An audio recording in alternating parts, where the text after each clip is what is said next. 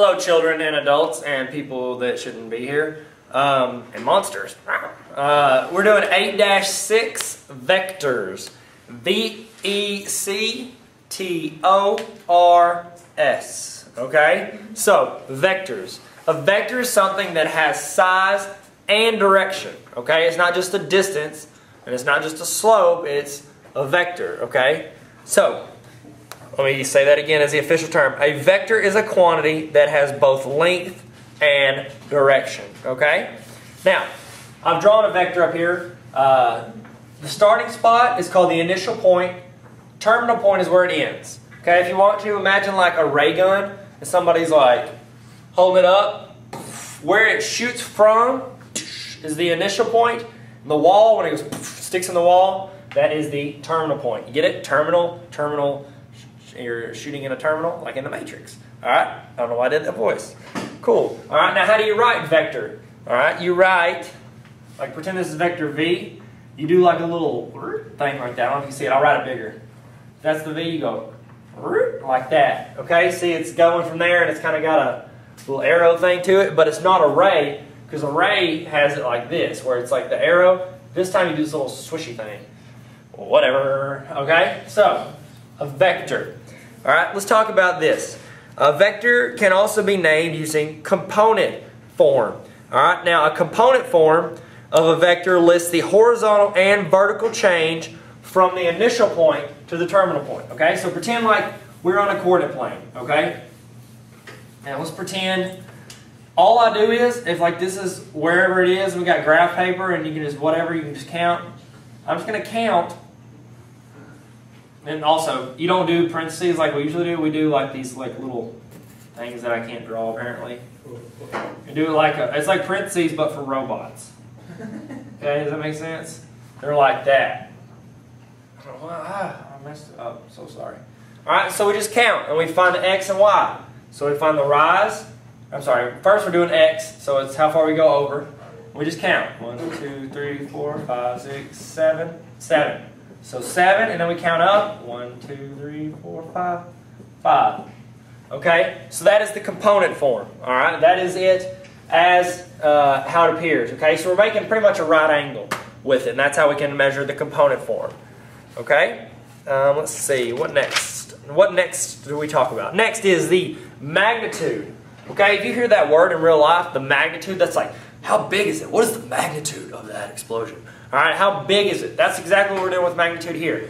The magnitude of a vector is, sorry, the little box is falling on my face and made me mess up. Magnitude of a vector is the distance, essentially. Okay, that's exactly what it is. It's how far it is on the thing. So, like right here, we would just do the distance formula. Like right here, we could do Pythagorean theorem and find that magnitude. Okay, if you wanted to, you could plot it and then do the distance formula from any 2 points. Okay, like if you wanted to. This is your graph. Say we know that say we know it is 7, -5. Okay? I would go over 7, down 5. From the origin. That's my vector. All I got to do is 0, 0 is one of my coordinates to plug in the distance formula. And then 7, -5 is my other coordinate. And then I just solve it. Okay? And I find the distance. Fair enough? Cool. Alright. Now, next thing. The direction of a vector. Okay, we all know what direction is, where you're going. The direction of a vector is the angle that it makes with a horizontal line. Okay, so essentially, like 2 sections ago, we talked about angle of elevation and the angle of depression, all that. That's essentially what we're doing here. Okay, so the direction is whenever we have that line, wherever it is, we just that angle right here that is formed. That's the angle, okay? We can use the stuff we learned from SOHCAHTOA, all that junk to solve that, okay?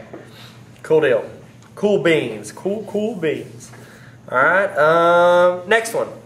Equal. We got a lot of terms you got to write down in this section. Equal vectors.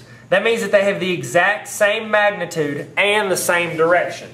Okay, it'd be like if that's a vector that I just drew, let's say that's vector U, and right there is vector V.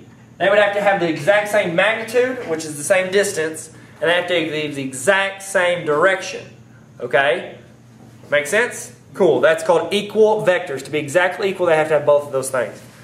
Next thing is parallel vectors. Now, parallel just means that they have the same direction, or if you want, they can go opposite direction. Okay? So they don't have to just both be going.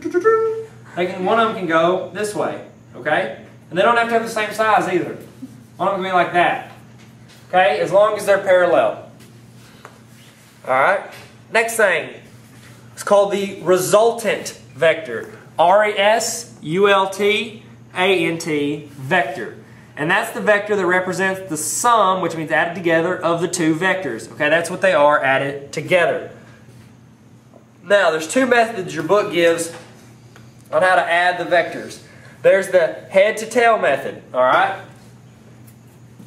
That means, let's say this vector goes here, and that's vector T.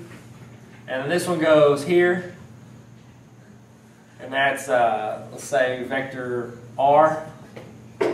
This one is right here, that would be vector T plus vector R. Okay? So head to tail, you go from the initial point on one, and then you end up at the terminal point of the other. Okay? That's essentially what that is. Okay? That's called head to tail method. Alright, the next one's called the parallelogram method. Okay? Say they go like this. Like I do like this. We'll go like this. Alright, that's vector S. Let's say this one goes up here, and that'll be vector K. Alright? Ours is, we make it a parallelogram. Okay? Means the opposite sides are congruent and parallel. And then our parallelogram vector is the one that goes from that angle that they make to that corner up there. Okay? That'd be angle K plus, or vector K plus vector S. Okay? Now, sorry I said a lot of things, but guess what? You have the opportunity to pause, rewind, reenact, reinstate, reestablish the end.